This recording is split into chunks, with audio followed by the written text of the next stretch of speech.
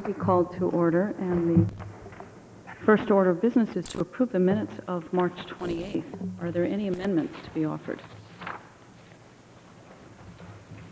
I have two concerns on page 4, one on line 2, that Mr. Pistachi asked if the proposed structure would go in front of the planning board. It strikes me as they're putting a structure in front of the planning board. Maybe the proposal. I'm sorry, can you state again where you're referring Page to? 4, line 2. The way it reads, it struck me as asking if the proposed structure would go in front of the planning board. It sounds like they're putting a physical object in front of the planning board in a spatial relationship. I would suggest we change that to proposal. And down on line 46, it says, Mr. Cronin said his concern was the ability for the board to apply conditional use restrictions on the application. I don't think I had a concern of our ability. I had a concern for the conditional uses restrictions regarding future expansion, rather than the ability of the board. So you would reword that to say what? In the board discussion, Mr. Cronin said that his concern was conditional use restrictions regarding future expansions. Okay, on those two on that page, are the members that were in attendance at that meeting and accepting of those as reflecting it? Okay. And are there others? Mr. Cronin? No. Do you have others? Are there any other concerns or amendments about the minutes? All in favor of the minutes as amended? All opposed? And minutes are approved.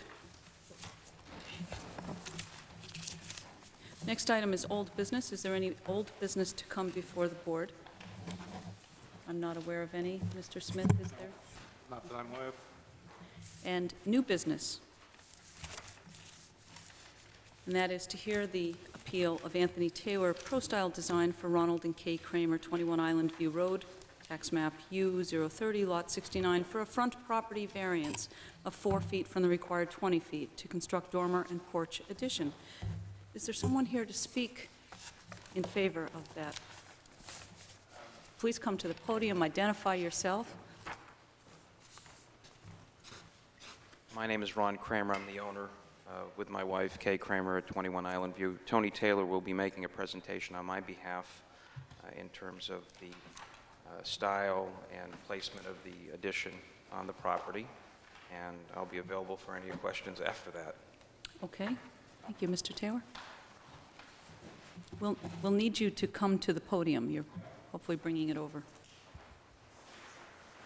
And again, for the record, please identify yourself at the microphone.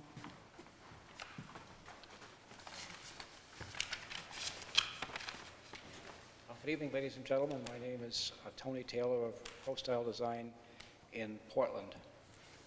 I guess I would like to address each of the criteria in order. So, with the aid of these pictures.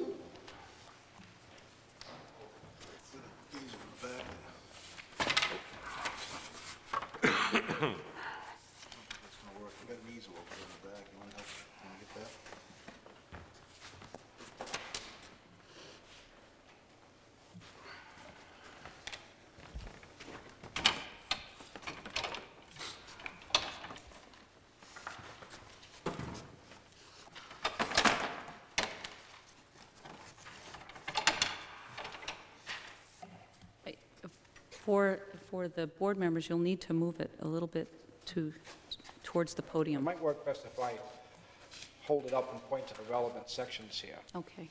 Now, on point number 1, land in question cannot yield a reasonable return unless a variance is granted. This is the present appearance of the house here, and you will see that in comparison with this house, 2 houses down, it lacks a central feature on the 3rd floor level, and there's a master suite has been created here on the 3rd floor level, which has windows only on the 2 sides, not in the front or the rear. There are 2 skylights here. And, people who purchase a home sometimes find that there are certain awkwardness of things. There are There are remodelings to be dealt with that were done. And in this case, the front section here over the door was added. And so the front has a rather confused and truncated appearance compared with the architectural standard of the neighborhood. It lacks a central feature, as I say. This down here is our design objective. This is a colonial revival house in Worcester, Massachusetts, which has a full porch across the facade, a prominent central feature. And so the desire for ventilation and light in the master suite, which the previous owners had created on the third floor, led to the necessity of creating a front facade on the third floor level over the projection. Having considered that, the aesthetic problem created here was met with the front porch idea, which counteracts the verticality of the central feature with a horizontal grounding element. And so that's what ran into the difficulty with the setback. Which brings me to point 2. The need for variance is due to the unique circumstances of the property and not to general conditions in the neighborhood. And you refer to the plot plan, which you have. These conditions are that the street runs on a diagonal around the front and the left side. And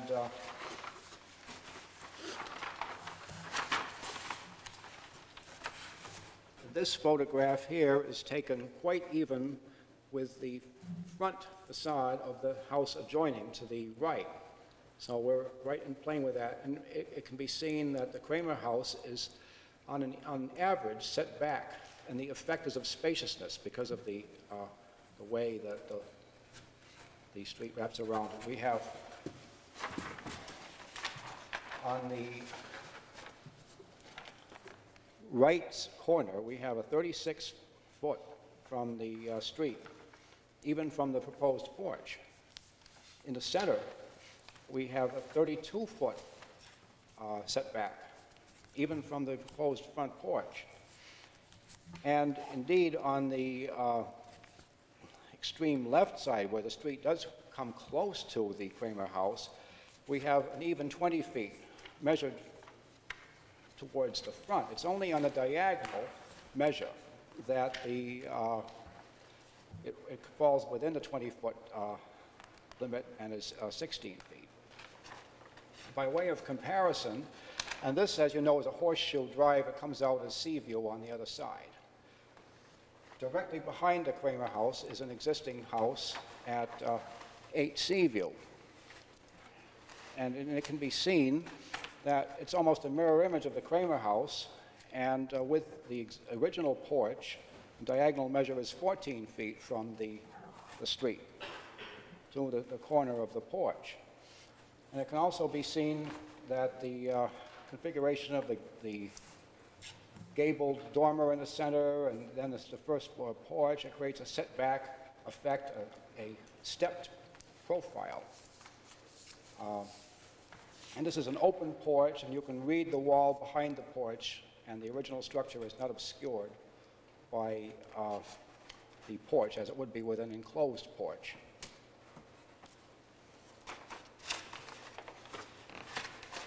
So on point number 3, the granting of a variance will not alter the essential character of the locality.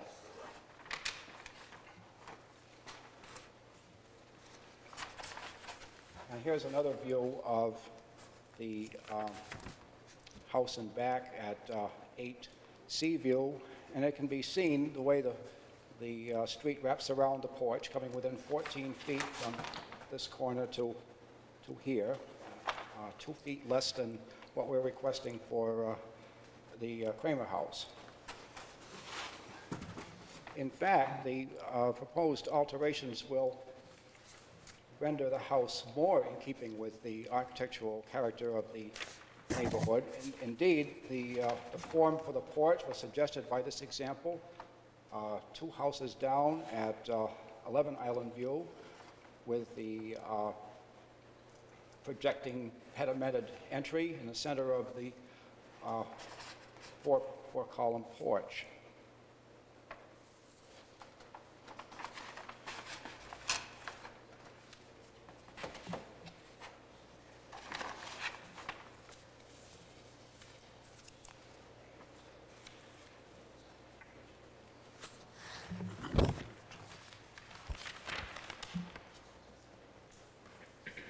So the applicant, having purchased the house last December, only seeks to make it more livable and to make it more aesthetically attractive in keeping with the character of the street and the neighborhood. And we have received a letter which was sent to the code enforcement officer in support of this from a owner of a house on the same street. Thank you. Any questions? Are there any questions from the board of Mr. Taylor at this time?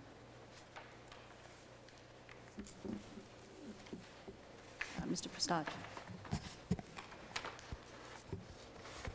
What you're proposing is extremely attractive, and it does kind of blend in with what's in the neighborhood. My question is, how did you establish the setbacks? Well, I had a 100-foot tape measure, and I measured from the edge of the pavement to the base of the structure. And I also measured out from the structure to the dimensions of the proposed front porch, which are outlined here in yellow tape. So Okay. I'd like to pass these out if you'd like to see how the yellow tape affects the... So you don't know what the width of what the road was? You don't know where the setback on the or the right-of-way is? And this wasn't a professional engineer establishing any setbacks? I drove by there 3 times because I had some concerns about how close it actually was to the road, and I looked at what you're proposing, and I'm saying, boy, it doesn't look like that's a setback from the right-of-way. My concern is that if we act on this evening, and you go and do some work, and you do a mortgage survey down the road, and you find that the actual property line is shorter than this, someone's going to be in trouble. I have, and this is something that I've been advocating since I've been on the board. When people come before us for a variance, it's awful good to have in the other hand a copy of a survey done by, that's a mortgage survey? Is that what you're referring to, Bruce? That's all the board requires, although I just noticed it doesn't match what he had. Oop, that's the issue. Well, I assumed he'd scaled out from here and got his measurements. I didn't compare. Well, my concern is that your measurements aren't accurate. And if they are inaccurate and they're, it's shorter than the variance we're giving you, and you go ahead and spend this money, then, as I say, it's going to be a problem down the road. For the record, Mr. Smith, could you describe what the documents are that you've reviewed about the measurements? Just to be clear on the As record. required by the Board of Appeals, the mortgage inspection was submitted. I didn't review the mortgage inspection, but I didn't transpose the same measurements over. I made the assumption that had been done by the applicant, and I see that they are somewhat different now. What you're saying, Mr. Smith, is they don't coincide with what's being presented before us this evening? They seem to be a discrepancy? Discrepancy from the plan that the board requires of a mortgage inspection, correct? All right. Does the applicant understand where I'm coming from, what I'm saying? No. All right. If you want to get up to the podium, I'll explain it.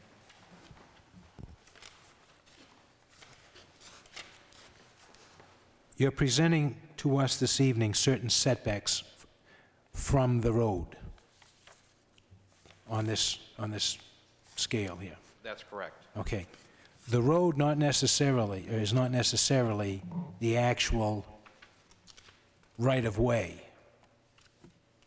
Normally, your road is wider than the paved area, and it could be 5 feet, it could be 10 feet. So the variance that you're asking for is to the pavement, and in reality, the right-of-way is wider than the paved area. So you're not asking for 16 feet or 19 feet, you're asking maybe for 11 feet or for 14 feet.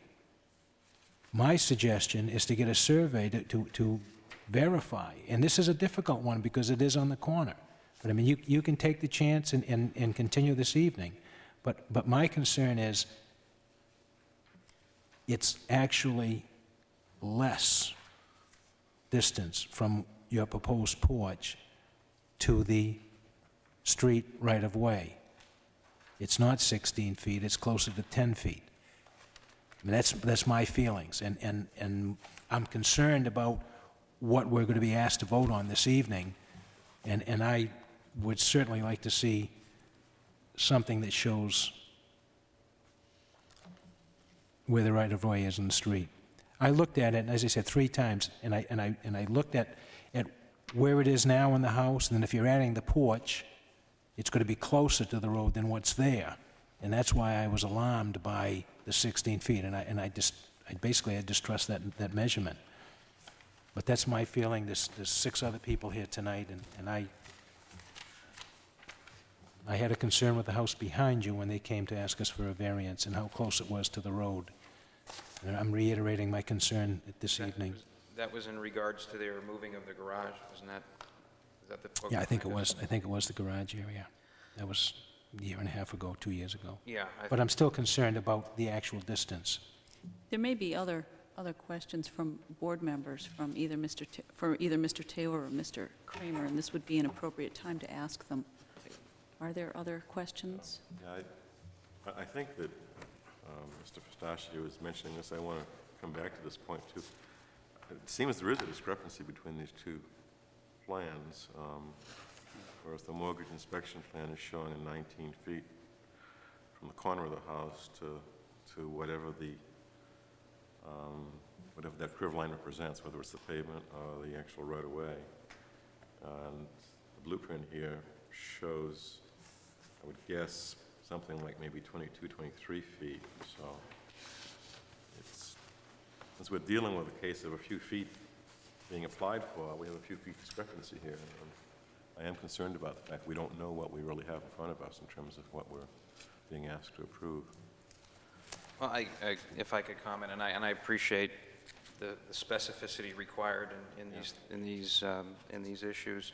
I think ultimately we're without, and again, this is not my area of expertise. Ultimately, we're looking for an appropriate variance to enhance the house, to essentially add, beautify it, make it a better place. And I will tell you informally, we've got a lot of great feedback from our neighbors. Are there other implications that if we did this, that it would not be appropriate if we went to sell it sometime? Is that the issue? No, I agree with Mr. Pistachio's opening comments that it's a very attractive design addition to the house, and it certainly improves the character of the house in terms of making it more consistent with the character of the rest of the neighborhood. So we admire that part of it. We don't have any complaints about that or any concerns about that. But we do have to operate by a set of rules and by formal fact-finding in terms of approval of an application. And I think that there's at least 2 levels of ambiguity here as to what the numbers really are that we're being asked to approve. Maybe Tony can clarify that. Yeah, well, I understand your concern. I will just comment upon the discrepancy and what I make of it.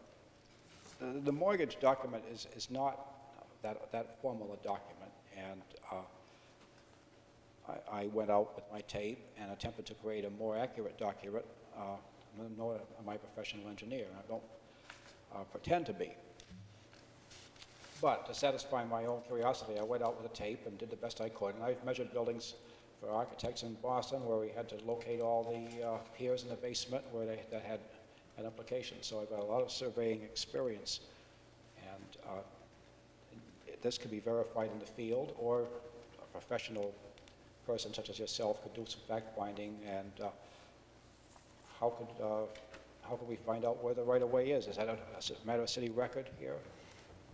How wide the street is? Anyway, maybe, are you suggesting that we get a professional engineer survey to make a more accurate document before we proceed with this? There may be, before that question gets answered, are there other issues to discuss with the applicant and Mr. Taylor? I do have one question. I know that you've defined in the attachment in answer 9A how the land cannot yield a reasonable return without the variance. But as far as I understand it, the reasonable return aspect of this request is to allow the master suite to be expanded. If that really doesn't have much to do with the porch. My question for you is, how does the porch fit into that reasonable return request? Yes, well, I'll look at it this way. What I'm saying is that to add the dormer to the master suite on its own would create a disproportion which can be balanced by adding the porch. It's like a cross. You have the vertical arm of the cross being the central projection of the house, and with its dormer extending a little higher. And the horizontal arm of the cross is the porch. And that balances it by adding a horizontal accent to the front of the house. And this is quite a distinguished street with houses of this caliber. And there is an attempted balance of horizontal and vertical. And so adding the dormer brings out the need for the porch, because it ratchets up your expectations to a level where something more is expected. It's like wearing a beautiful shirt and no pants, you know? You have to balance it out so that you don't look poor in one area and rich in another, to create a unified whole, as you see from the facade. Because this is what we've got right here, and this is the aim. This is the design model. Something balanced, harmonious, and sumptuous. I can't help but notice, though, in that picture you are referring to, in the top left-hand corner, there is a dormer on the side of the house, and then that would be the same height if it would not. And that side doesn't have a porch, but that's the top picture. And this doesn't have a porch. Well, the difference is that we have a projection here of the center. And you see, that's the thing about this porch, is that in a way, adding the porch on a straight line, or almost a straight line, helps to soften the angularity of this projection in the center, which is quite awkward in its appearance, it being flat at the top. And so you've got a 6-foot projection here and an 8-foot porch. So it's enveloped and softened, and it's less of a protrusion on the first floor level because it's enclosed and enveloped in that porch.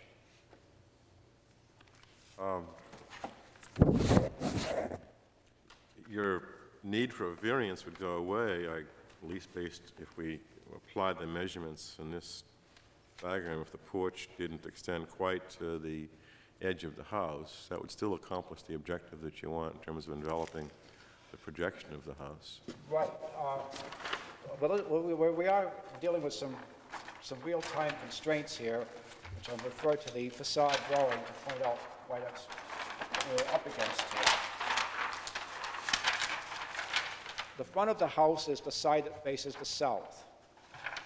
And at first, when a porch was discussed, the Kramers were very adverse to roofing this out, because as you know, in the winter time, we really treasure that side of the house, the south side. The sun comes in the windows.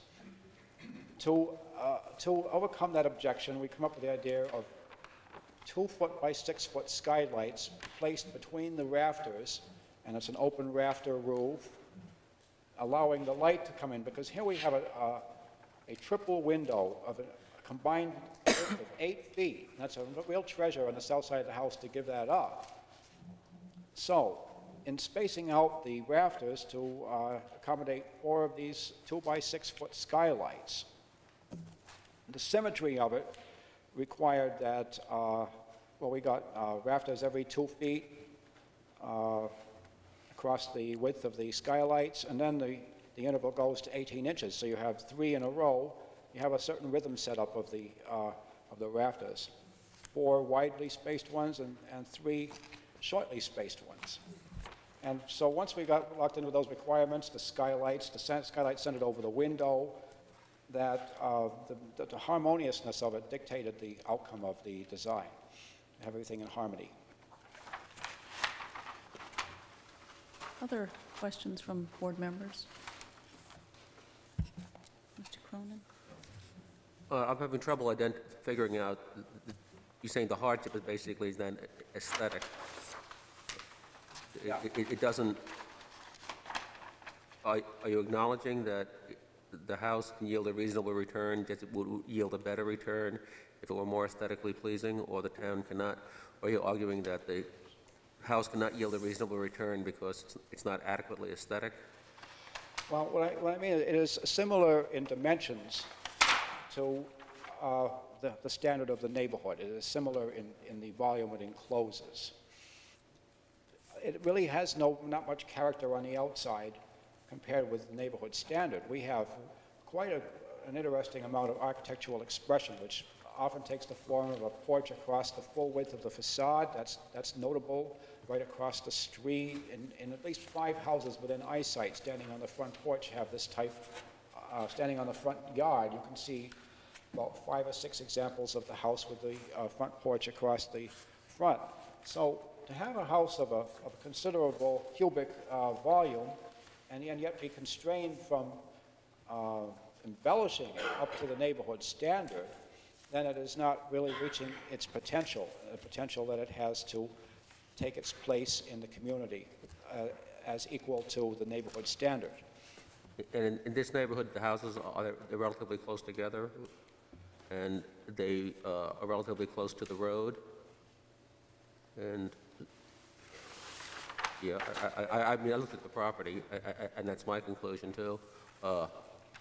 And the town, in its wisdom, the town council passed certain ordinances on setback from roads to prevent that from happening, but allowed exceptions on the grounds of reasonable return. And I guess my question is, I don't understand. I'm sympathetic to you, to your right to go up. I'm not. I have not got a sense of justification why it's a hardship not to be able to go out. And what I've heard from you so far is to tell me that it's aesthetic, and that doesn't meet my standards for a hardship. And what can you, I'm asking you, do anything, can you tell me anything to convince me that this is a genuine hardship? And in fact, another consideration is that it further makes the neighborhood, I don't want to say more expansive. It takes up areas that seem to are already tightly packed and makes them, puts more on, reduces the setbacks even more, and which to me is less aesthetic than having houses with even to the maximum setbacks they have now. So that's my problem. Well, well, to answer your question, there are 2 objectives to this remodeling. One is the livability, and the other is aesthetic. And hopefully a skillful design will coincidentally meet both objectives. So the objective of livability is met by pushing up and creating the dormer. The objective of aesthetics is really the Kramer's gift to the street, to the community. It is an outward display of and the neighborhood is almost a conversation. The front of a house and what you put forth on the front of the house is the way you wish to be perceived. And it is dealing with the present appearance of the house, a great deal of the thought went into it was to meet the aesthetic objectives. And the aesthetic objectives was to deal with the awkwardness of the present facade, the ungainly projection in the center with its flat roof, the utter lack of embellishment, and certainly when you look around the neighborhood, there are many examples provided for us in the form of the other houses suggesting ways to make this building seem a part of the architectural vocabulary of this area. Mr. Taylor, Mr. Kramer, I think, has something else to add along those lines. And then I think we've talked about this quite a bit. There may be some other areas of interest that we'd like to talk about. So please respond, and then we'll see if there are other questions. Well, my wife and I did some research on the house, and we understand that this was the first tract house, tract neighborhood approved in 1928. In fact, I have a photograph, an aerial photograph of this neighborhood from 1928. When we did some research, this, of all the homes in the neighborhood I refer to as, is probably the runt of the litter if you were to look at them. But we've been looking in the area for almost 3 years, and we saw we felt is a home that, certainly could be brought up to the standard, or what we felt with the standard of all the other homes in the neighborhood as well. The skylights we felt were very unattractive, as you can see on the top of the roof line. It really didn't blend in. Therefore, that's why we felt that the dormer would be appropriate to take the skylights away and at least incorporate it into the overall design. In terms of the porch, we asked Tony to do research homes of that era and so forth, and a lot of thought and planning has gone into deciding to put a porch on and so forth, not only just for the aesthetics, but because of my wife and I and the family would like to enjoy the front of the house and be able to socialize with our neighbors. And it is kind of limited in terms of the way the house is laid out in that aspect.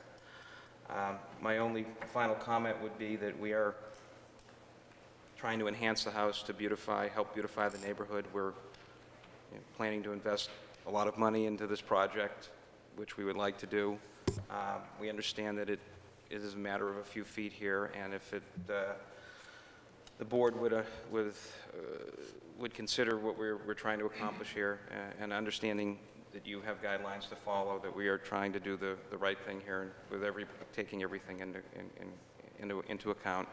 And I want to give Tony a lot of credit. He spent a lot of time and a lot of research to make sure that this was a design that would hopefully be complementary to the board, as well as Kay and I and our neighbors. And we've tried to do a lot of homework and make sure that this was appropriate.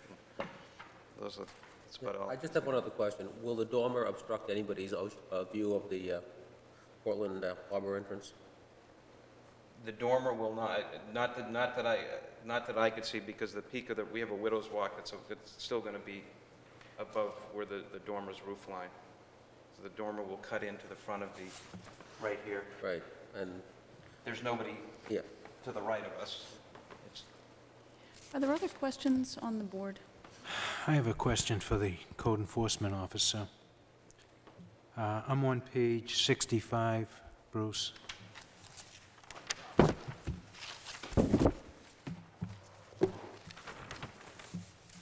I need a clarification on this. Call it line 12 of section 12. Front yard setback. And it said that skipping down to the last sentence, but any structure must be at least 20 feet from the right-of-way. Now, we can reduce it down to a maximum All right, excuse me, a minimum of 20 feet from the right-of-way? Is that what that language mean? What that means is that if you take the average of the two principal structures in close proximity, that you can be as close as those two, as the average of those two, but no less than 20 feet. No That's less. all that's saying. And then when it's less than 20, they have to come before us? Is that what it is? Well, if they fit into that category All right, and it's less than 20, then all right. Where does he fit here? Does he fit in this category? it makes no difference. He still needs a variance because he's less than the required 30 feet. Okay, what can we, 30 feet or 20? what is the maximum variance we can give him on a front setback? There isn't anything in the ordinance that We can go to- dictate what the maximum variance would be. Okay. All right, that was one question. The other question is there a maximum amount of area a house can cover on a lot? Yes. And what is that percentage? That's, in that zone on public sewer, it's 25%. All right. Has anyone done the calculating to see? Yes, we have. All right, and what do we have for a percentage on this? I don't have those figures available, but I do know that was worked out with the garage being removed. They've got an addition that they've added onto the back. And I don't have the figures available in front of me, but I wouldn't issue a permit without checking that out anyways. Okay, it appears close. I don't have any measurements on the house, but it appears real close to 25%. If not, I don't have the building permit application in front of me here. yeah. I can't come up with an accurate number because I don't have the dimensions on the house and the porches. But I mean, it's another concern that I have. The porch coverage with the removal of the garage fits within the 25%, I can tell you that much. I don't know the figures, but I can tell you it does fit within 25%. We're still in the open public hearing part of this case, and I'll ask the board, give the board one more round to see, are there any other questions of Mr. Kramer or Mr. Taylor? And then we'll ask if there's any other I have one more public. question. And again, I apologize, this is one of the questions again on the application. I'm referring to 9B. In your discussions tonight, you've often referred to the other houses in the neighborhood and how this would actually fit in the scheme. But as you know, the factor that we are considering is why this property is unique and not because of the general condition of the property for the neighborhood. So I'm looking at the lot, the surrounding lot. I see that there's a lot of houses, in fact, on corners with different front yard setbacks. So my question now is, why is this house so different than the other house similarly situated in the neighborhood? What's different about it is that it's the gradual nature of the curve that cuts the corner right off around the property. Most corners are more rectangular with maybe a small curve at the outer corner.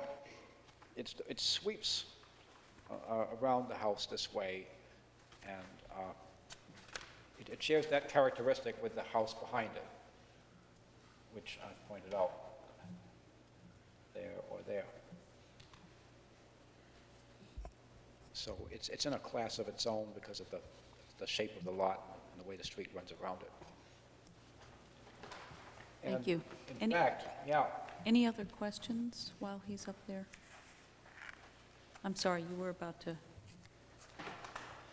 And point just out look one. at this picture here to give you the impression of the effect. Even though it comes close at one corner, the average net setback effect from the street is substantial due to the fact that it's way more on the right side. You have, 36 feet on the right side. So if you average out 36 and 16 or 8 or 20 or 18, the general impression given on it, whereas the house is not parallel to the curb line, then you have to look at the area in front of the house and see if that gives an impression of spaciousness. And does this detract from the impression of spaciousness in the neighborhood? Well, I would maintain, that's why I put the yellow tape on and took these photographs, is you already have a central projection of 6 feet. And a porch projection of 8 feet is just 2 more feet than 6 feet. Where it runs into the setback is just at the corner, of course, because there isn't anything at the corner right now. Okay, thank you very much. And we'll now ask if there are any other members of the public who wish to speak on this application. There being none and there being no other questions from the board, we'll close the public hearing and now have a discussion on the board. And I will remind board members, before we have that discussion, that at a meeting 2 months ago, a workshop meeting, we discussed that we would like to operate in the fashion of having general discussion on the board before we make motions one way or another on any subpart or whole, so that we're understanding what issues are before us as fully as possible before we're committed to making a motion or taking a vote. But after that, we will then look at the application and look at the 4 conditions which each must be met in order for us to grant this variance. And we will, following the conclusion of our discussion, move to look at each of the 4 conclusions to see what conclusions we can make about this. And all 4 must be satisfied in order for us to approve a variance.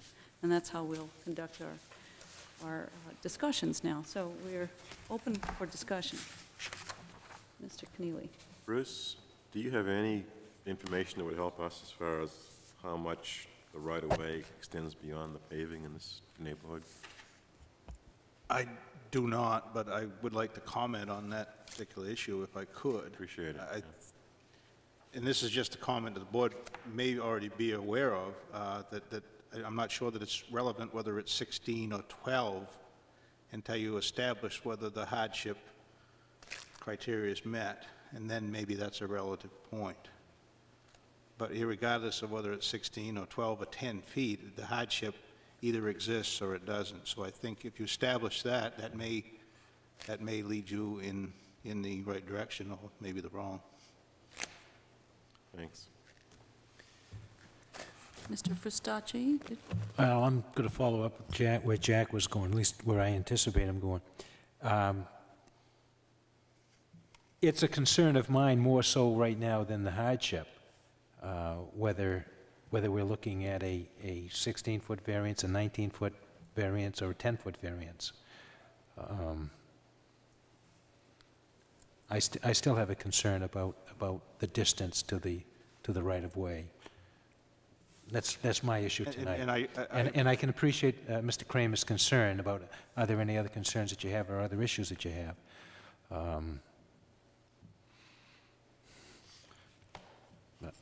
But I would hate to see the board get into a predicament that you send them away without determining the hardship simply to come to explain the project, or you write the variance based on the closest point. So you're not necessarily concerned with, well, you are concerned in overall, but if you scale it out, they probably wouldn't be here if the porch wasn't the issue. Okay. Then the other concern that we're talking about and around a little bit is the hardship issue. Is this a hardship, or does it meet the hardship criteria, or doesn't it? And I think we should have some discussion about that on the board. Well, I tend to agree with what Joe said. I understand what you're saying, Bruce, about hardship should come first. I'm not sure that most applicants really understand the way we are required to operate. The 4 things that we're talking about here are not guidelines, they're actually criteria. And the zoning board has to operate in a quasi-judicial manner, can't do formal fact-finding relative to those criteria. So it's not just rough guidelines.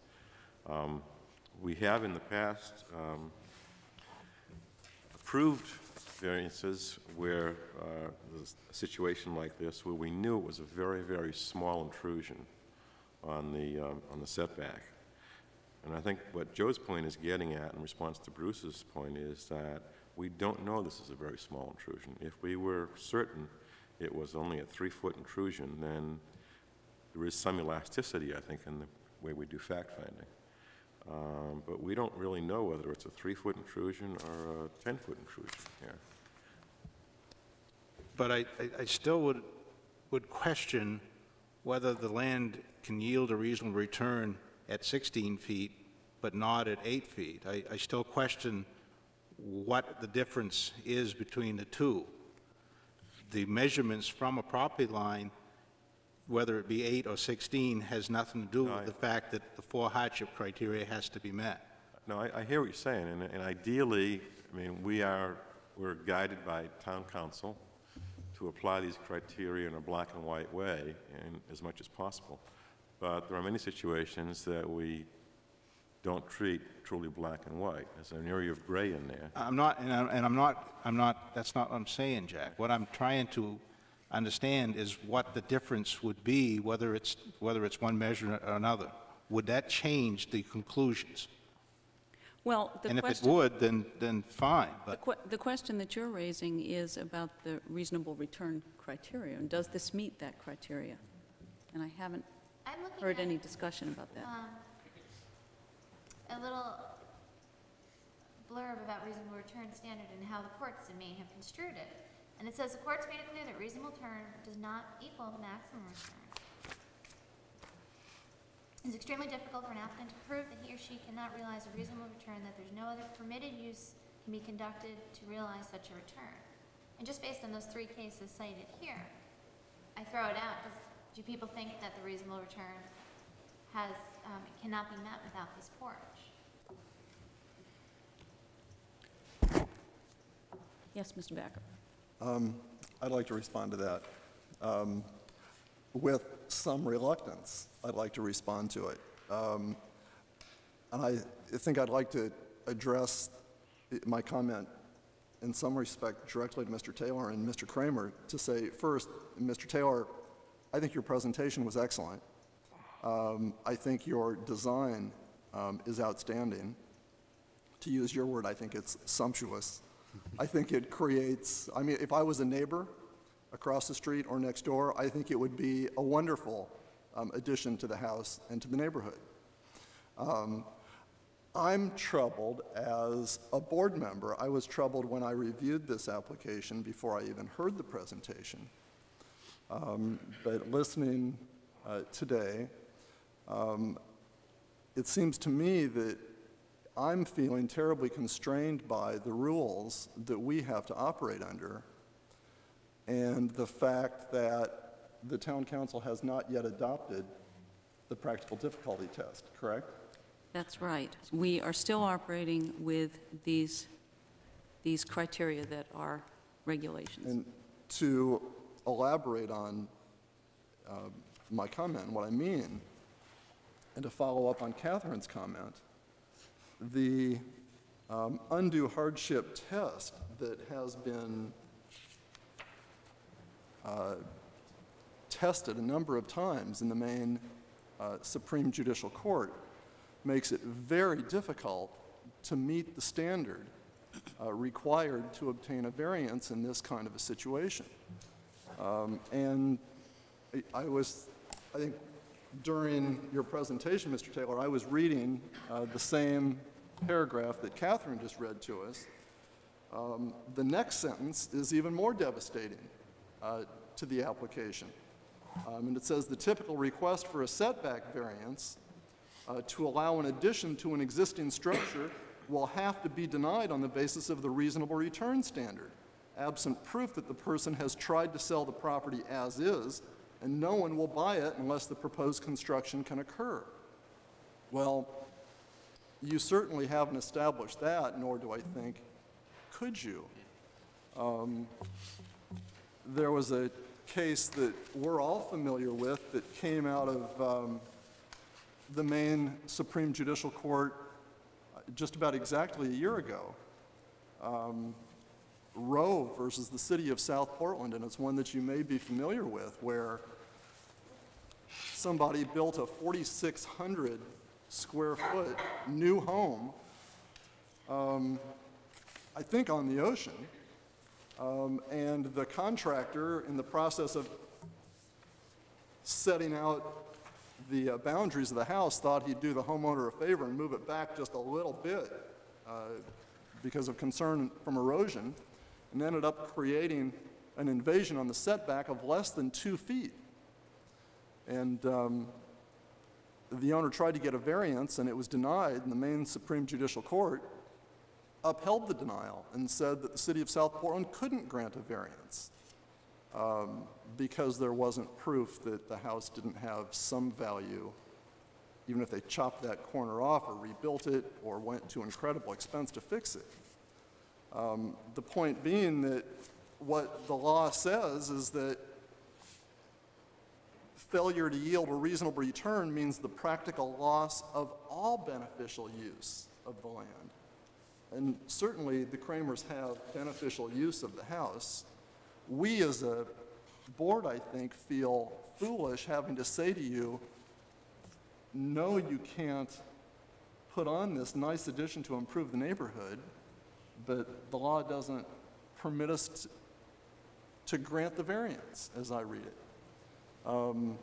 You probably know that the council is considering adopting a different standard that would permit us to approve these kinds of variances. But until that happens, I'm inclined to agree with Catherine completely.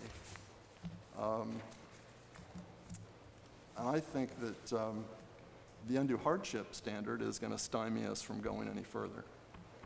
I mean, that's a long explanation, but I feel that it's necessary to explain sort of the agony that I've been feeling sitting here listening to this, thinking that you deserve to have the variance granted, but I don't know how we can do it, other than to ignore the fact that the ordinance says what it does. Thank you, both of you, for bringing forth reminders of the limitations of the law and the regulations, and what we making very explicit what we struggle with in a variance request such as this. Are there other comments or? There is a certain degree of precedent in that the board has exercised discretionary judgment, and I realize we have, if you follow the letter of the law, then you have to agree with Dave and Catherine that practically nobody will ever qualify for a variance. We have allowed de minimis, minimal adjustments in setbacks to accommodate proposals that would enhance the neighborhood, enhance the property. Nobody has any objections to, doesn't adversely affect the neighbors don't lose anything. And we sort of, to our shame, sort of said, well, it's not really, but let's just go along with it and read it and hem and haw about it and just vote on it. And that's the way the board generally has proceeded. Now, my problem now is this a minimal thing that we could just sort of hem and haw and say, well, okay, yeah, go ahead, because it has such a minimal impact, or does it have a substantial impact? And I can't vote for it until I know about the degree of impact.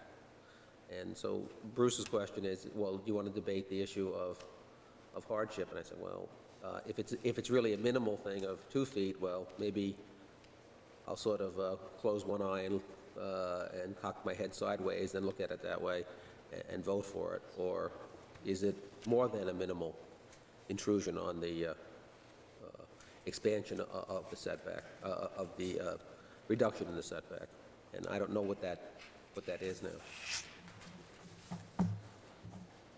I think we may want some more discussion, but I was remiss in not making public for the record that the board members did receive a copy of one letter, and I will make that public on the record now, dated April 19th, from Ellen and Jeff Van Fleet, who live at 18 Ocean View Road, saying that they would not be able to attend this hearing, but sent a letter in support of the effort to receive a variance.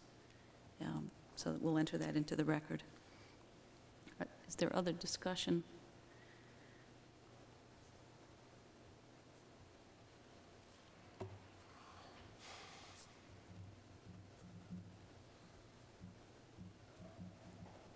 May I point out that if the board does not approve this tonight, that the applicant can't come back for a full year. Is that right, Bruce? With a similar import, Yeah. unless the standards are changed to practical difficulty, and then they could go back under practical difficulty standards. So that option is available if that passes. What is the status of the council's consideration of the practical difficulty standard? The council tabled it at their last meeting to further study the legalities, because there's no case law for the practical difficulty. And I have yet to understand what's going to happen now. There will be a meeting, I assume. Yeah, I could elaborate. I did discuss with the town manager, Mike McGovern, what the process would be. It was tabled, not to any definite time, but it was the intent, the stated intent at that council meeting that it would be soon addressed. And when I spoke with the town manager, it's a matter of scheduling a town council workshop to get a legal opinion from the town's attorney on the legal issues that were raised at the public hearing on March 15th, and to then discuss it at a workshop, and then to bring it back to the town council with a recommendation. We will be invited to be, certainly it's an open meeting as well, to be part of that discussion, but there were some scheduling difficulties. I will make sure that board members are aware of it when it does happen. It's certainly something. This is the kind of case that shines the light on the difficulty of the Zoning Board of Appeals in this community, operating with one set of regulations that are that, if interpreted in a black and white way, allow us to grant very, very few variances, even when the intents and probably the effects would be beneficial, at least by some counts, for the community. But I'm sure the applicant has been able to sense the difficult position that the board feels put in with this kind of an application. However, it is our duty to render a judgment on it and to move forward in some way. And Mr. Keneally perhaps would shed some light on that. Well, I'd like to make one comment that comes back to this issue. We're talking about uncertainty here on where the right-of-way line really is, Bruce. First house that I owned in Massachusetts was on a street with a curve in front of it, and in that case, I actually owned part of the paved area. That's the other side of the coin for this case. I mean, it's a possibility here that part of that paved area is actually within the envelope of the lot that these folks own. So, I mean, I think that's the big problem we're grappling with right here. We really don't know the degree, and it's possible there's no variance required at all. Because in the situation I was in, I actually owned about 8 feet of pavement. But this defines as from the street, and the street is a defined term in the ordinance. Well, Defined in what way? defined in what? The setback requirement references the street, right, on page 65, from local and private streets. And a street can be private, public, or anything else. And if it's used as a street, then that is the setback point. In terms of defined terms, street is...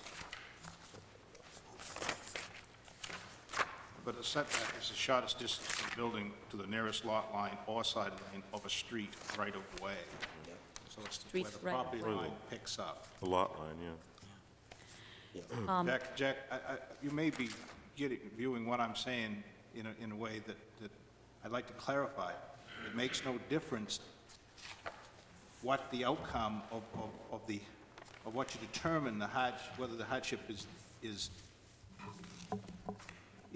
what I guess I'm trying to say, and doing a very bad job of it, is that the board should decide if that makes a difference on the measurements.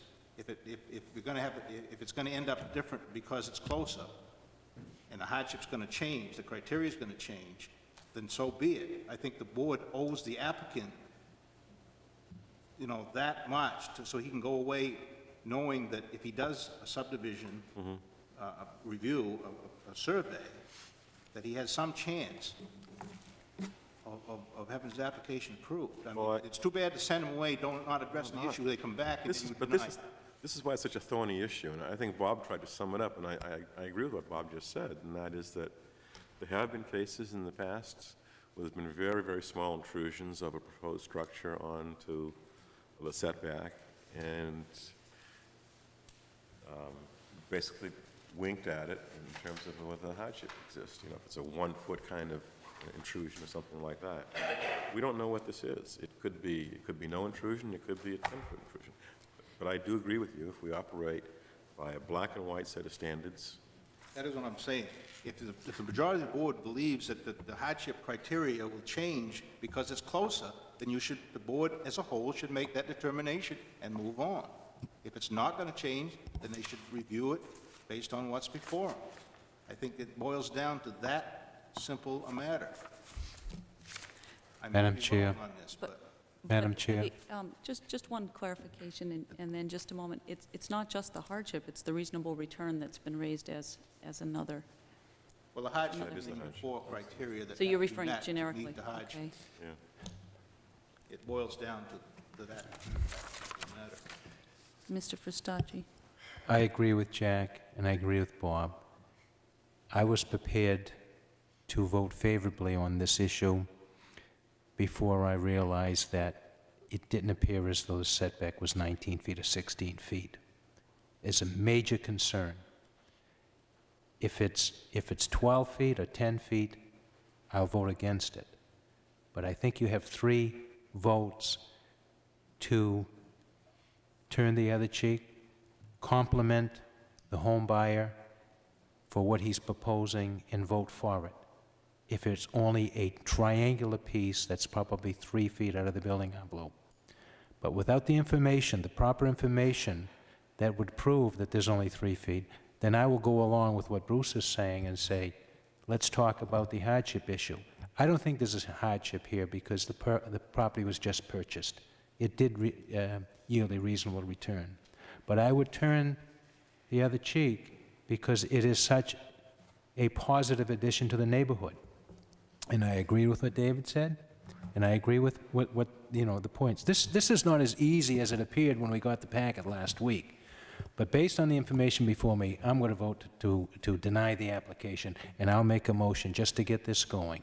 If there's information that comes back to us that shows that there's only 3 feet, then I would be the one that would sponsor Mr. Kramer to come back to us for a reconsideration.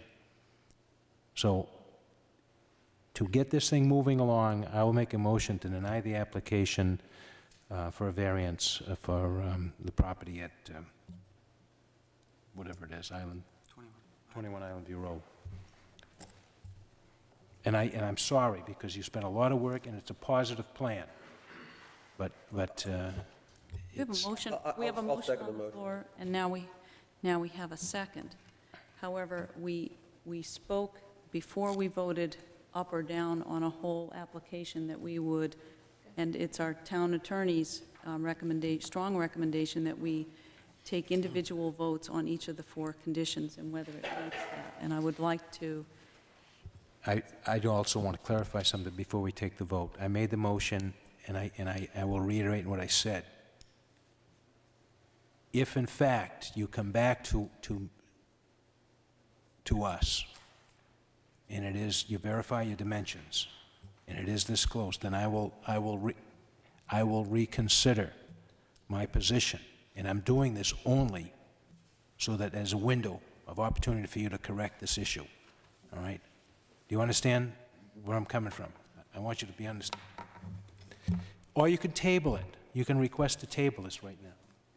As a suggestion, I don't know if we can have discussion at this point. I'd say that under Robert's Rules of Orders, we can have discussion at this point. I say, as a suggestion, why not offer it to the applicant to see if he wants to vote for this, or if he'd like to table this or withdraw or possibly table it and then come back next week, or excuse me, next month. As a matter of precedent, we have done that a number of times.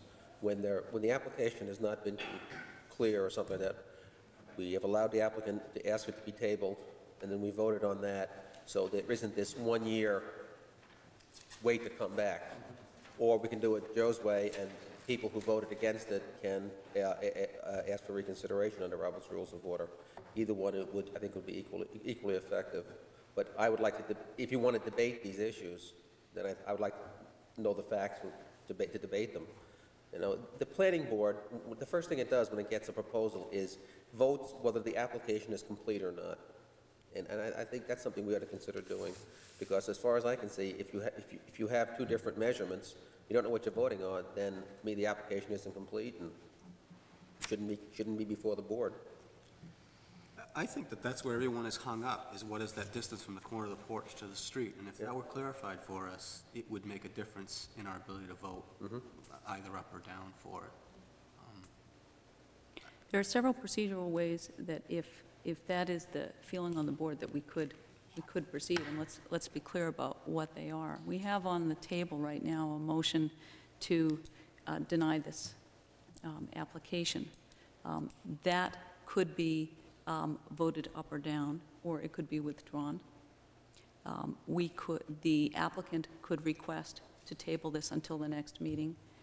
This board could decide to table it until the next meeting. The cleanest way is for the applicant to request it, I believe, from the way that we've operated in the past. Those are the options that I see. If there are others that people think would be ways for us to proceed, but you're right, it has been done on this board several times in my tenure, and it certainly is legally permissible for an applicant to ask to table, to bring back more full information. I had one quick question also. In the period of the year, if the applicant is denied on this occasion, the 1 year period, does that extend to if the plans are changed or altered? Does that set forth a whole new motion? Or is that off the books for a year? That's specified by the zoning ordinance. Yeah, on page 47, paragraph D there at the bottom has the guidelines for that. Which reads, after a decision has been made by the board, a new appeal or application of similar import shall not be considered by the board until 1 year has elapsed following the date of such decision. The board may consider a new appeal or application within this 1 year period if it determines that, owing to a mistake of law or misunderstanding of fact, an injustice was done, or that a change has taken place in some essential aspect of the case sufficient to warrant reconsideration. Any such new appeal or application shall be processed as a new request, subject to the procedure set out above.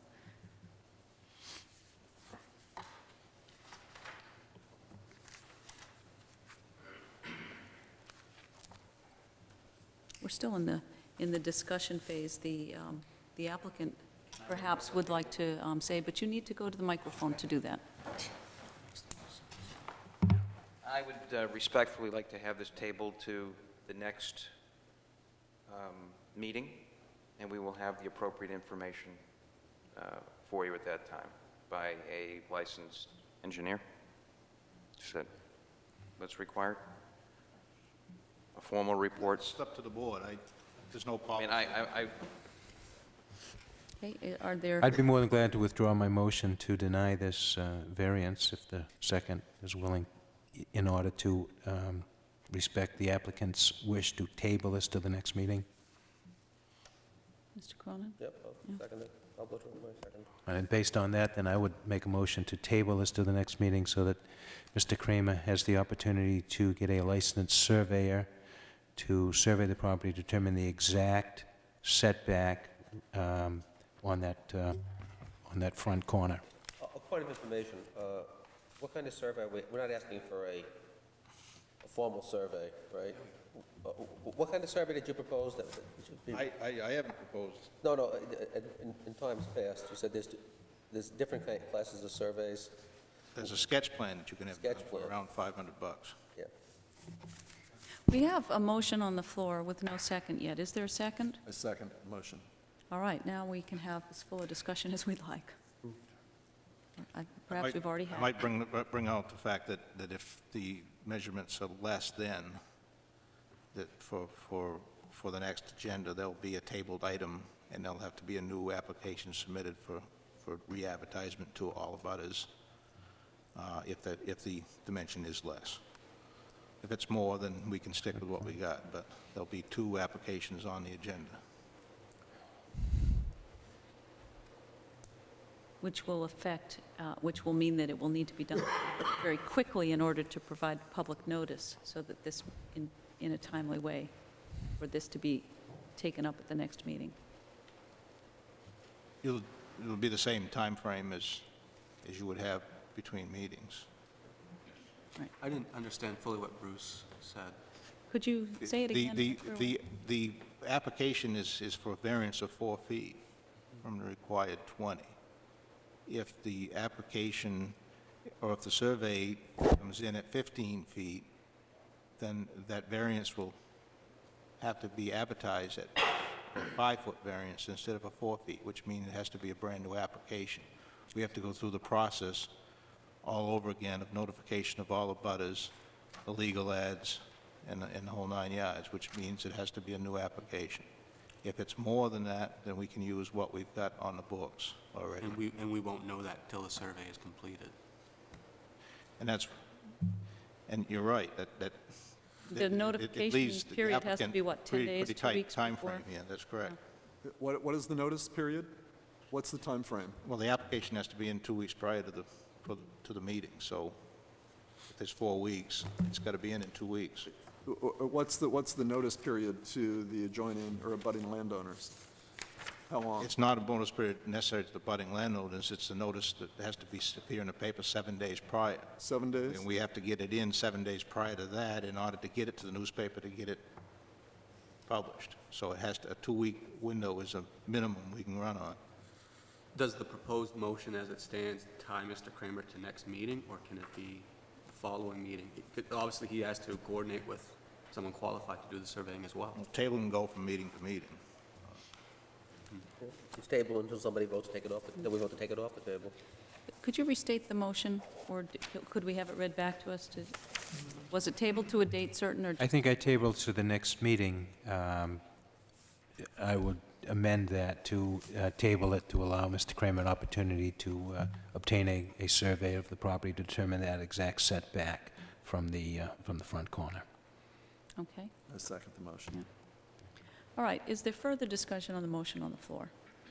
Have we qualified as to what type of survey will be acceptable to us? You mentioned license. Any survey that will determine that setback, and if it's just a matter of someone getting out there, determining it, he doesn't have to do the full-blown deal, just to determine what it may be. A mortgage survey is sufficient if they know where that corner is, but it's just something by a licensed, registered engineer, surveyor.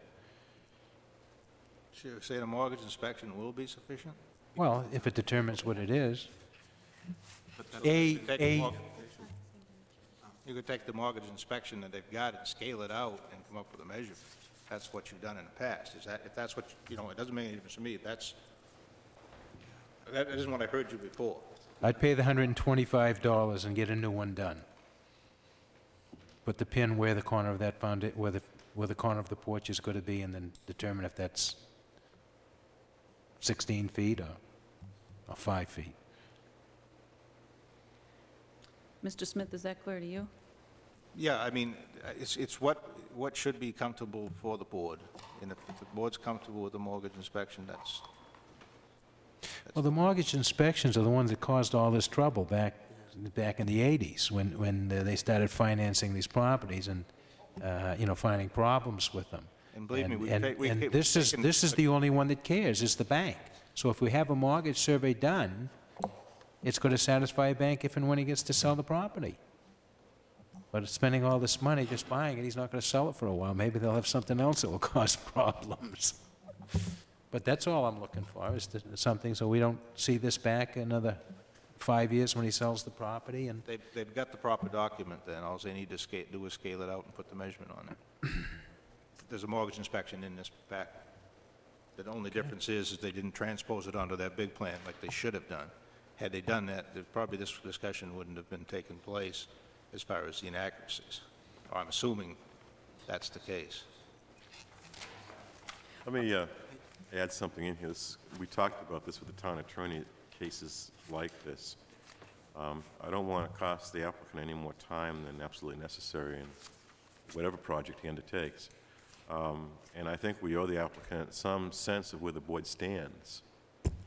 That's what I've been saying for the last hour. Okay, so I mean, I don't want us to table it, invite the applicant to go out and spend more money on a survey, come back and say, these numbers are right, and still be defeated 4-3. I mean, that's going to unnecessarily delay what the applicant wants to do with this house. And so I think we can take an informal statement of sentiment of the board to give the applicant some feel of where we actually stand as a board.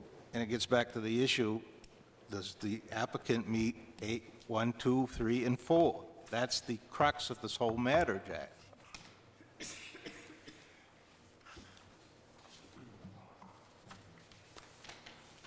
I've said what I want to say. There has certainly been a mix of sentiments on this board, but there has been a lack of definition as to what degree of variance would need to be granted. My sense of the board is that at least half of the board is comfortable enough with this proposal to see to what degree it is. I think it would be misleading, though, to be, and premature, to be definitive without knowing the degree to which it is. I'll go on the hook and say and reiterate, I said I'd be comfortable with 3 to 4 feet, a triangular portion. Beyond that, I'm extremely uncomfortable. Is that what you wanted to hear? Yeah. Well, that's, I'm extremely uncomfortable, and, you know, it might have a hard time selling me. I mean, once you say that, and then they realize, well, gee, it's really 18, well, we can go do the whole thing out another 2 feet, and you give them a variance. They can do a major reconstruction of the house if the variance is 4 feet, when really 2 is needed on this, and then you can rethink the whole project. Not that I think the applicant thinks that, but I think we owe it to the town and the abutters to know what we're signing off on. I'll be more frank and maybe more controversial in that I continue to be troubled by the number 1 and number 4 conditions and whether this would meet it. And I would have to be convinced that I could feel comfortable approving this kind of a variance. It would have to be a minuscule, far less than what you're suggesting for me to feel comfortable with that. But I would like to stay open-minded until I saw it. Can I ask a question? Why are you uncomfortable with number 4? The hardship's not actually taken by in these cases, usually it's an increase in the setback requirements that creates the hardship. So I'm not sure that's an action. I'm not convinced that in aesthetic, much as I love the aesthetic goals of this project, that is a hardship. Okay, I thought you were referring specifically to criteria number 4 on the hardship, on the variance. Okay. And I'm certainly not convinced at all by the reasonable return rule. I support both of those. I am also persuaded by the court decision pertaining to the hardship, which says that if the applicant purchased the home recently and knows of them and had knowledge, it's implied that they had knowledge of the setbacks at the time of purchasing. And unfortunately, in this case, he did purchase the home only a couple months ago, and so I say that the setback variance was applied then, applies now, and unfortunately, he had to have known about it at the time he purchased it just a couple months ago. I believe we had a court case cited out of the Two Lights Road case where they said that wasn't, either the land, it didn't make a difference if it was just purchased. A person could not create their own hardship, that either the land had a hardship or it didn't. and the fact that it was purchased was not relevant. I don't know. Well, I think you're right. There is a subsequent decision which then amended the previous decision, but it said that it's not, purchasing it is not the only hardship factor when combined with other things. And Right. that combined with it, as Ann said, the reasonable return to Right. me is persuasive. Yeah, well, the reasonable return criteria is a very, very difficult criteria to meet. I mean, in the Booth Bay case, a guy's home was washed away, and the court said, well, he couldn't rebuild because of setbacks, and the court ruled that he could put a trailer on there for the summer, temporary structure, and that constituted a reasonable return. So that's a very difficult criteria to meet for any kind of structure, given the way the courts have ruled. Mr. Becker? I'd like to make it clear that I am fully in favor of the addition that Mr. Kramer wants to put onto his house. My concern is that if we, as the Zoning Board of Appeals, say, well, we'll ignore the ordinance for a 3-foot intrusion, or 4 feet, or 3 feet 6 inches, or whatever line we want to draw in our own mind, that we're sending the wrong message to the town council. I want to send a message to the town council that they need to change this ordinance. This is ridiculous for us as a board to have to be debating whether or not this addition that you want to put on your home, Mr. Kramer, is a benefit to yourself and your neighborhood. It clearly is. The town council should change the ordinance to permit us to apply the practical difficulty test, which would permit us all to very easily say, this is great, go ahead with our blessings, here's your variance. But instead we have to struggle with this, and if the town council says, well, no, let's stick with the undue hardship test because the Zoning Board of Appeals is doing a pretty good job of Ignoring it. policing it and ignoring it in the right cases and, granting it anyway, that would be a bad result. I want you to go to the town council and say, the Zoning Board of Appeals denied my request to improve my home and every one of my neighbors are in favor of it. This is a good case, a good reason for you, town council, to change the ordinance. What are you waiting for? I'm in favor of this, but I'm not inclined to vote in favor of it for the reasons that I've stated. But I want you to get your addition. Can I second what you just said? I think that's sentiments across the board. I haven't said anything about the beauty of the project, because I'm looking at the law, and it will be an enhancement to your property, and as well as fitting in with the neighborhood nicely. So it would be nice to see this be completed, but unfortunately, the black letter law that I'm looking at isn't letting me give you the green light at this point. And I'd like to bring up something that I probably figure is inappropriate, but on the same line, that I can tell you that there are a number of people watching this meeting and the outcome, and a number of people that would wants to go before this board for variances, but they're waiting because they know that the practical difficulty may be a reality, and they'd rather go that way. I guess I would suggest if they're watching this meeting and they have an interest in that, they could call their town councilor. They have called. They have done that. They have called the town manager. But and then this may be appropriate. It's not an appropriate discussion, but since you brought it up, there are issues besides that. Well, what I was getting to, I wanted the applicant to have the benefit of knowing where the board stands. I would guess it's likely, even if you come back with a formal survey that says the numbers are exactly as they are here, you'll probably get turned down. So I think you should go forward in whatever direction you want with that knowledge. Well, there's really not a lot I can do. I mean, I'm at the mercy of the board, I'm at the mercy of the town council, I'm at the mercy of a potentially changing law in the middle of an issue that I was unaware of and not clear of. I spend half my time in California, and I'm here this week, and I have to tell you that I'm a bit amazed at the process. I've never been through something so grueling as this for an addition, to be very frank with you. We work a little quicker out in California, and I appreciate it, and I appreciate your positions, and I understand that you're in a difficult position here. I'm willing to do whatever is necessary to work with the board, the town, the city, the community to make this happen. I can only do what we did. Tony, like I said, put together a marvelous presentation. We've done our application. I can take suggestions. I'd like to move forward with the project as soon as possible. You know, it's not a life or death situation for me right now, but we'd like to, you know, there's a limited amount of good weather to do construction like this, and we were hoping we could start in May or June. If we can't, we can't. I don't see any real clear path for me at this point, which is a bit disturbing. So I really don't know what to say or what to comment or what to do at this point. The intent here is to, as you've seen, beautify, put people to work, put money into the community. I mean, this is going to be a, you know, a six-figure project at least, and I think it's a shame that I can't move forward and spend my money here. I mean, it's a sad comment, especially when it's for a benefit of everybody and the neighborhood.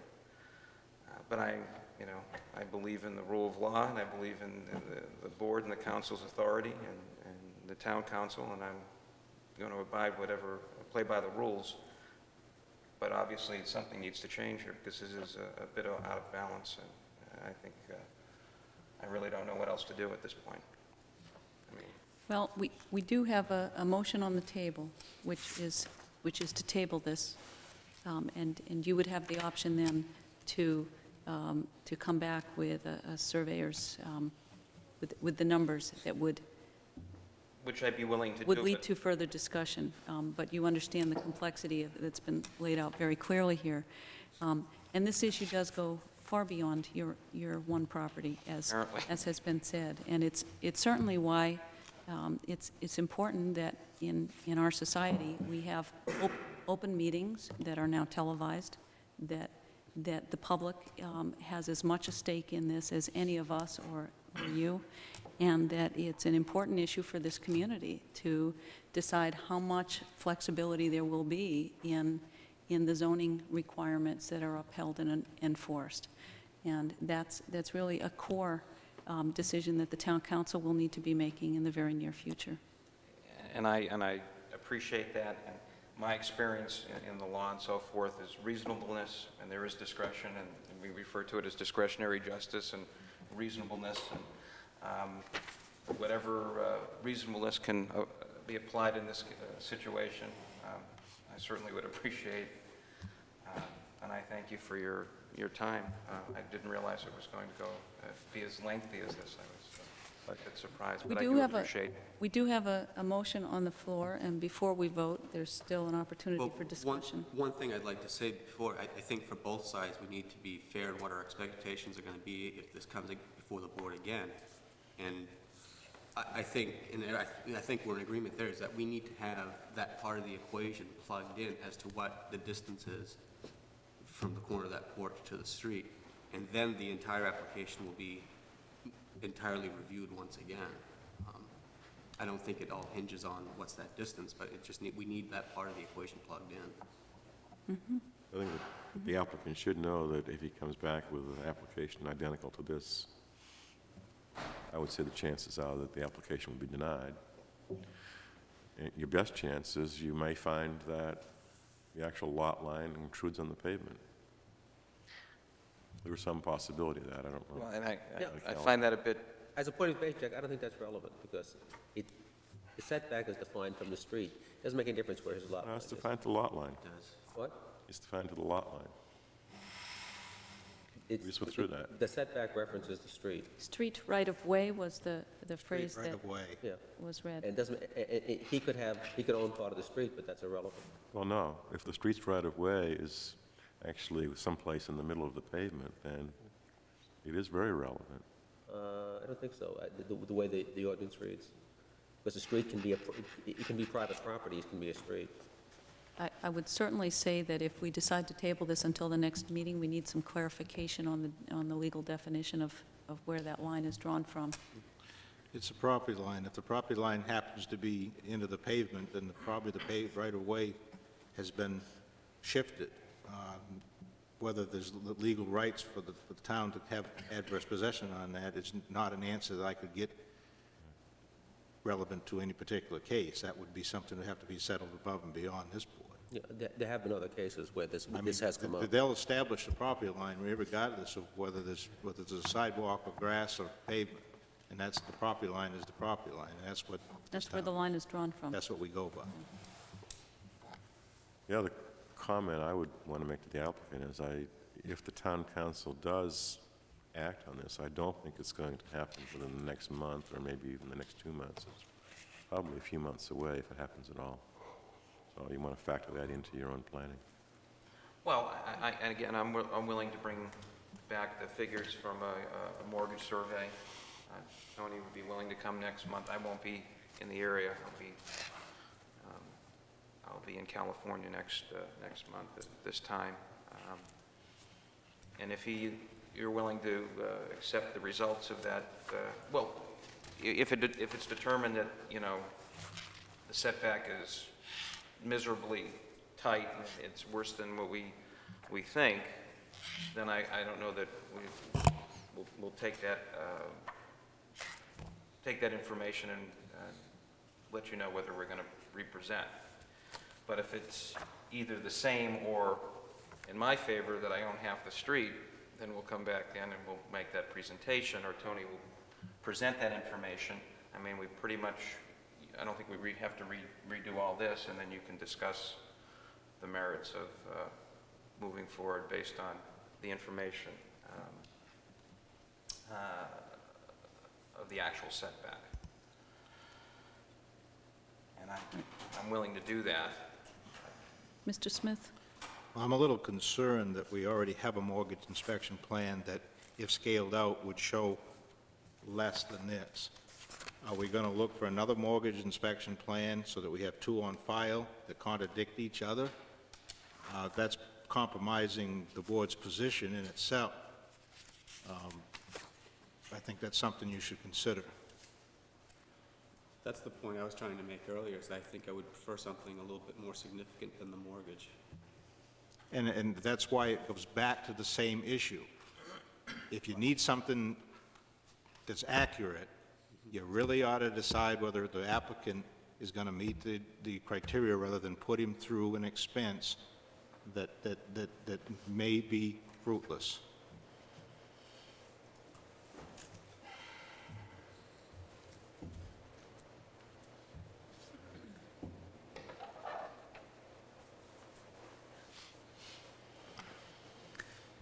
Madam Chair, you have a motion on the floor at the suggestion of the applicant. The motion is to table, and I'd like to move the question. All right. Any objections to moving the question? All those in favor of the motion to table, say aye. Aye. Aye. Vote is 7-0. The motion has been tabled. Thank you.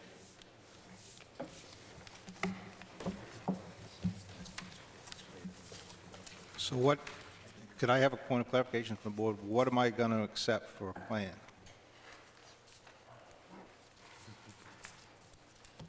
Am I going to accept a mortgage inspection plan that's different than this one and have both of them in the record that's different? I need some clarification here. I guess I think that the applicant really can't be required to provide anything more than a mortgage inspection plan, but he might be well served by getting a more rigorous survey done. But the applicant has asked for 4 foot, and according to that, he only needs 2. So then why would we vote for a 4-foot variance when, according to that, he only needs 2 feet setback? Where does he only need 2 feet? Well, if that's 18 feet from the road and the minimum setback... No. If you look at this, this is 18, this is 19. That's 20 and 19. You know at this point he is going to be closer than 16 feet from this mortgage inspection plan. It's going to be closer than this. There's no way around that. If you take and scale that out, That's right. It's going to bend up closer. That's right. Period. Okay. That mortgage inspection plan is going to do no good for him. That's why I was trying to communicate the board's sentiment to the applicant, that if he comes back with that, he's likely going to be denied, and so... Well, I don't think, and I shouldn't dwell on this, I don't think you're doing justice as far as telling him what he really needs you guys to review this. If you want to review it with some other document, I think you really need to You should be fair to him and be pacific. Well, it's clear that the best chance that the applicant has is to get the most specific information that he can, that's in his best favor. And there are several kinds of information that he could get. He could pay for an all-out survey. That would be his option. He has several other options that would be somewhat less than that.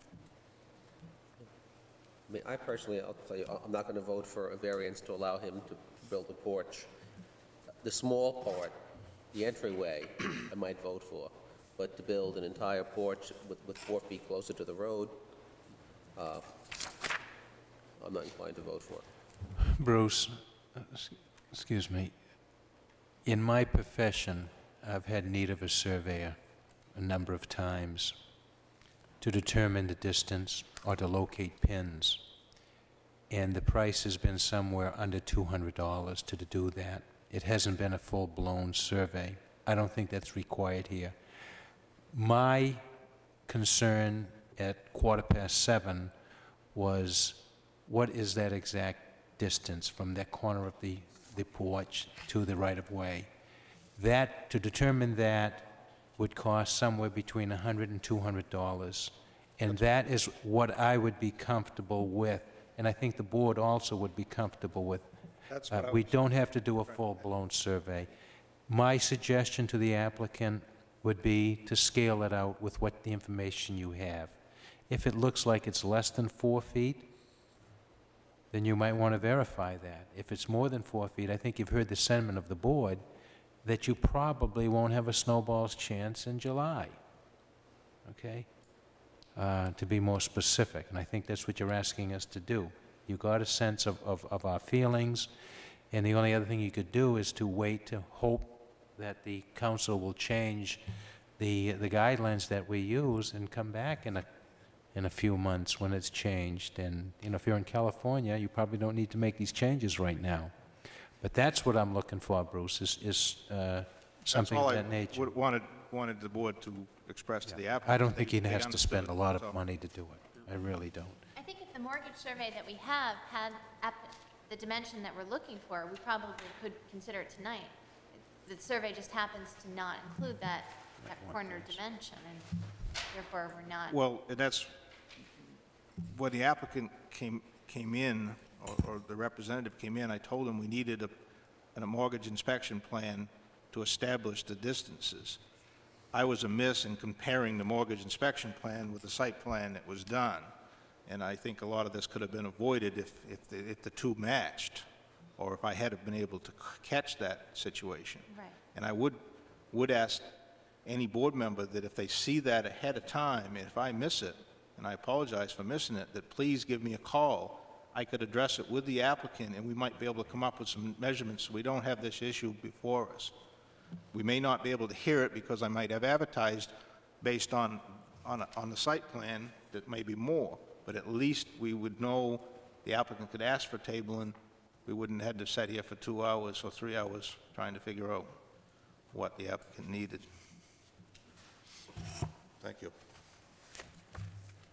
Okay, I think everyone is clear on how things will go for the future, and that concludes the new business portion of our meetings. There are a few communications. One is that I wanted to point out to board members that you've each received this book, which is a publication of the Maine Municipal Association, and it's a Board of Appeals manual. It's for your reference. It undoubtedly could shed some light on some of these very complex kinds of decisions that we're needing to interpret, and I'd encourage you to review it. And if there is a desire in the future, if there are legal points or legal case reviews that we need additional information from town council, we can certainly request that. The second set of Can I communications. just make a comment on that? As I understand, we're not allowed to ask the town council what it meant when it passed us an ordinance. I was faced this before, but we were having trouble interpreting the ordinance, and I said, well, let's ask them, and our attorney said, no, you can't do that. You must deal with the law as written. That's right. Yeah. The law is written in the case law that supports it. Yeah. And we can ask for background on that. We can't discuss in a workshop setting specific cases or decisions that were made about our specific cases, but we can discuss case law that supports decision-making.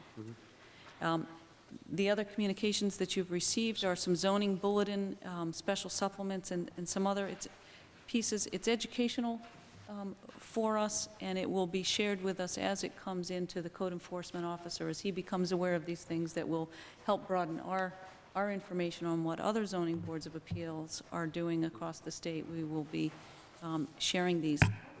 And the third piece of communication that I wanted to share with you has already been shared, but in this section I will just note that the secretary and the chair of the board, Mr. Keneally, and myself were at the meeting of the town council on March 15th, along with Hank Warren, the former chair of the zoning board of appeals.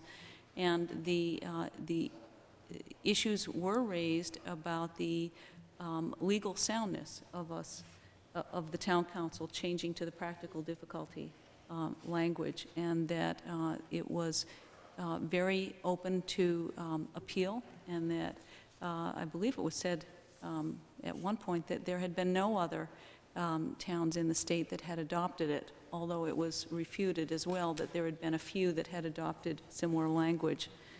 The town council, hearing that information, really raised, had questions about it, and the town attorney was not in attendance at the meeting, and it was really felt that there needed to be more legal opinion discussed before the town council could make a judgment. It is in the hands of the town council now. It is not in the hands of the zoning board of appeals. But it is very clear that we need to be engaged in that discussion, and that people in the community that are concerned about our zoning ordinance need to be engaged in that discussion as well. It's not clear to me that there is any one champion of this change, and I think that I would correctly say that we need more information, and there needs to be a review and an education on this issue with the town council members, for us all to be very clear as a town about what the dilemmas are that are faced by this board, by similar cases to what we've been discussing tonight. But also there are other sides to the argument about opening up the flexibility too much that really deserve to be fully looked at. I will say on a personal note that sometimes the democratic process doesn't always operate in as logical and orderly a fashion as one might hope for in decision-making, in that our board made this recommendation over a year ago, and the planning board looked at it and made some suggestions and was in support of it almost a year ago, and the town council looked at it, and the town council workshop was supportive of it at the time when it went to town council. But new public testimony came in that raised new questions, and so it's not an even process for making change, and I think it's beholden on us as well as other members of the public to take a new look at it, to look at all the issues that have been raised. I did take the liberty to poll some southern Maine towns. Not all of them, but I do have some data based on approximately 20 towns. There are 7 that have adopted practical difficulty standards. And I have that, and I will get that in a format whereby you'll all understand it, so that you can, bring that forth if need be. South Portland, Portland, Brunswick, Standish, and I can't remember, there's 3 other ones. So we do have a couple neighbors that are using it. Cumberland is one. Cumberland. Although this isn't unique, because if you're a resident, you can go by the practical difficulty standards, but if you're a non-resident, you have to go by the other. I speak from personal experience. So when they say other people haven't adopted it, they have. Well, there are also some towns that have adopted a combination, so that. Well, South have Portland has this adopted and- both, but every town has to still maintain the hardship criteria that's currently on the books for shoreline zoning. You don't have a choice. You can't adopt practical difficulty for shoreline. So that'll be, and it'll still be on our books for that particular item. For shoreline. If this passes. I think the point that there was a member of the public who was an attorney who spoke at that town council meeting. I think the point that he made that was most persuasive to the council was that no town had adopted the practical difficulty standard as a substitute for the hardship standard. There has been. So, Out of that so- 7, at least 5 of them have. So from what you have found out, the town council has perhaps inadvertently been misled by the attorney who spoke before them, which is, I think, a very important piece of information.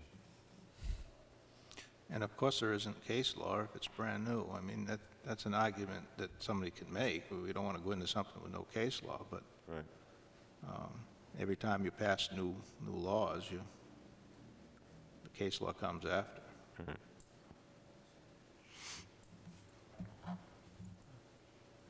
Are there any other communications that people would like to bring forward at this time?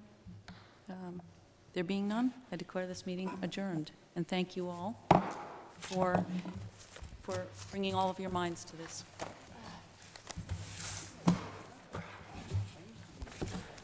Good job, Madam Chair. I just didn't say